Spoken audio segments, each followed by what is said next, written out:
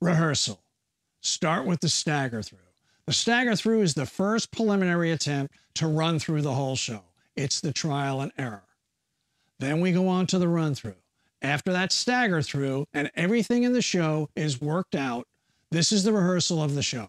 It is very important to practice your performance with the same intensity and mentality as you would just like your live stage show performance. Visualize your audience.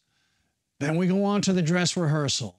That's for bigger shows. That's the full rehearsal with all the show features brought together. Band can be in gig attire. That's the show performance as it will be on the night of the gig.